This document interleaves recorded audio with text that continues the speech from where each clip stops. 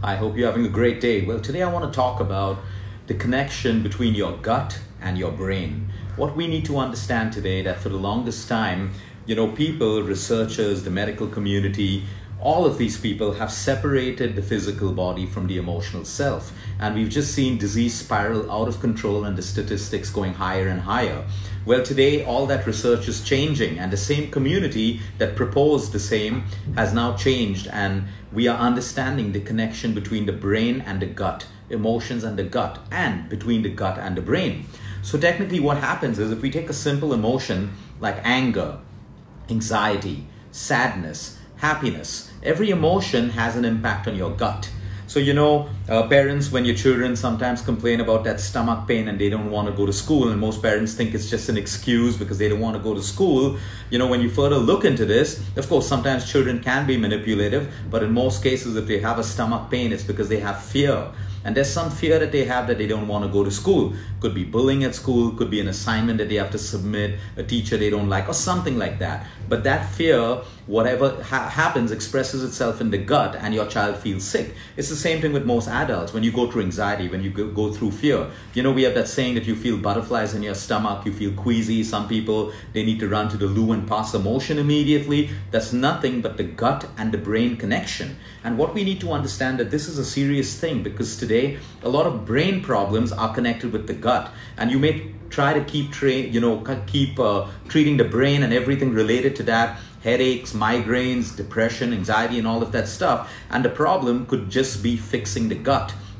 And vice versa. Sometimes you can have a problem with the brain and you may have the solution in the gut again, like I said. So how do we understand this? So basically, let's explain this. The thought of eating food can stimulate gastric juices. So I always ask people to do the lemon exercise. So I tell people to close their eyes and deeply imagine that they're cutting a juicy, sour lemon.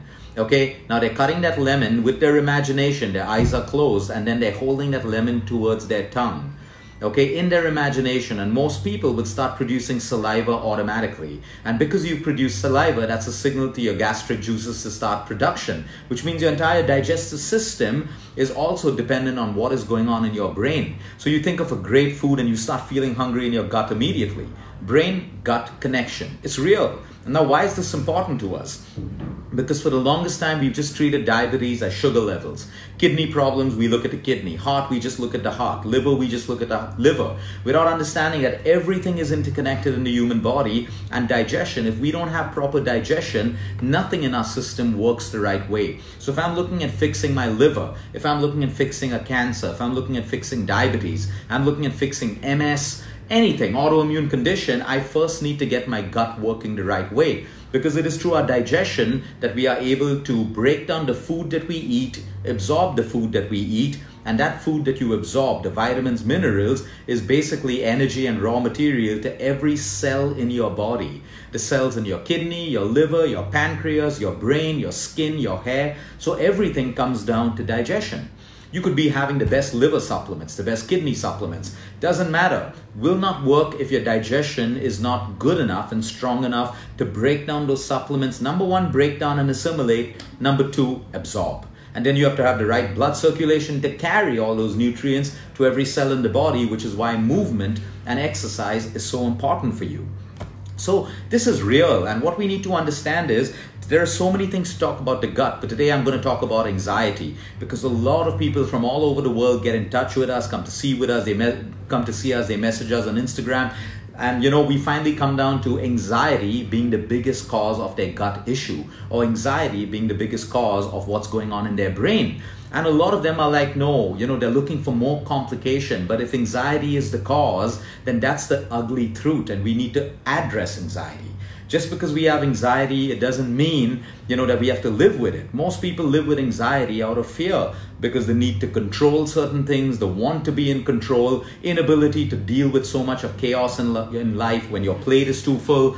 But we need to understand that anxiety and worry go hand in hand. And anxiety and worry never solves anyone's problems. Anxiety and worry cannot solve a problem. It is only an emotion that is born out of fear or a want to control. So if anxiety is the problem of most gut issues, so people come to us with a Crohn's disease, with an IBS disease, with a poor functioning gut, And sometimes you're diagnosed just down to being an anxious person. So then, do you need more drugs? Do you need more nutrients? Do you need more vitamins? Or do you have to take care of the root cause, which is anxiety?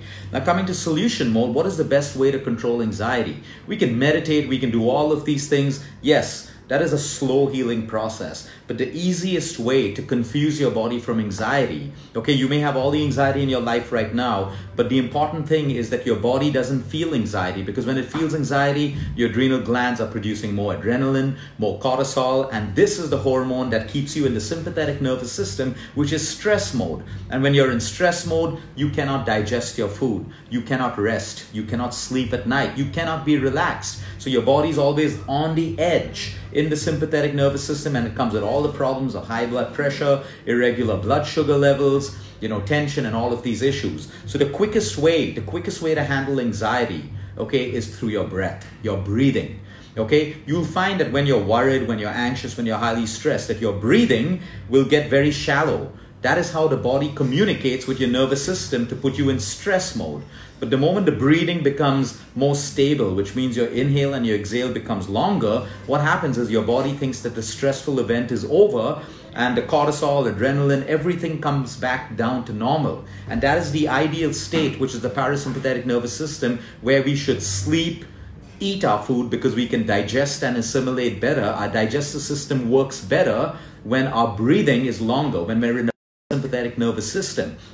So if you are an anxious person, if you are going through stress, no matter what's going on in your life, if you can master the control over your breath. So for example, right now you may be in a meeting which is stressing you out, but if in that meeting you can listen and just focus on slowing down your inhales, lengthening your exhales, your cortisol levels are going to come down. So you still have stress in your life, but your body is behaving differently because you changed your breath. So this is by far the simplest way to improve gut health, which is getting destroyed by anxiety. Of course, for all other gut health, because it's destroyed, you'll need prebiotics, your probiotics from natural foods or from supplements. First preference, natural foods. You will also have to change the way you eat, your timings, and all of those things. But today we're talking about the connection between anxiety and your gut and your brain.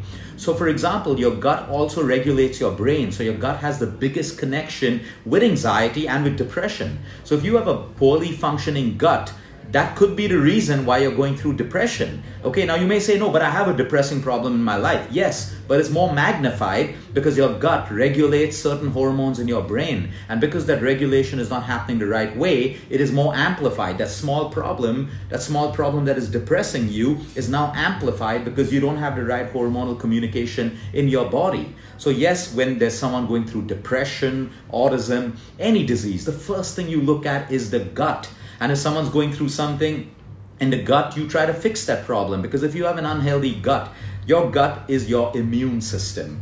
80% of your gut or more of your immune system starts from your gut. So you have cancer, you have diabetes, you have colds and coughs frequently. The first thing you look is not at vitamin C. You look at your gut, because you enable your gut. And if your gut is functioning the right way, it will automatically take care of your immune system, inflammation, and so many other things in the body. So please understand there is a connection between the gut and between your brain and between your brain and your gut, and they work with each other. So Crohn's, IBS, cramping, poor period cycles, hormonal disorders, all of these things, including weight gain. If you have a poor gut health, you will store more fat. Okay, if you have a poor microbiome, you will bloat up. You don't need more antacids to fix these problems. You need to sort out your entire gut. So number one, because there are so many things that you can do, is anxiety, anxiety, anxiety. Because 1 in 2 people today are anxious. So anxiety, number one, remind yourself, anxiety is not solving anyone's problem. That's number one. So there's no benefit in that. Number two is, how do you overcome it? With your meditation practice and with your deep breathing. Training your body to breathe. Training your body to breathe more and more will allow you to breathe even in the most stressful situation, a slow inhale and a slow exhale. So that keeps you in control and tells your body that it is not stressed. So your hormones and everything, your pressure, your blood sugar levels, everything else relaxes. So work on your breathing, and that's why we encourage people to do your deep breathing. You don't want to meditate, that's fine, but do your deep breathing practice every day. 5 minutes in the morning is good enough. You'll fall in love with it. It's like a drug. You'll get addicted to it. It'll become 10 minutes. It'll become 15 minutes. In the night, before you sleep, disconnect your brain from the day. How do you do that? Deep breathing, send a signal to your mind that everything, your body, that everything is fine. Move from sympathetic to parasympathetic. So when you're stressed, never eat your food. Don't eat. Wait till you calm down. What's the easiest way to calm down? 1 or 2 minutes of deep breathing, then eat your meal. Because if you're eating when you're stressed, you're not doing any justice to the food. You're not breaking it down. You're not absorbing it. You're producing more acids. Everything's a mess. So calm down and eat, which is why we say make your meal time sacred for you. Your breakfast, your lunch, your dinner, no phones, no gadgets, no difficult conversations, fun times, family time, whatever, or just eat by yourself. Feed your body, respect your body, give every cell the nutrition it needs, the energy it needs so your body can look after you. Have a great day, everyone. Until next time, eat smart, move more, sleep right, and breathe deep.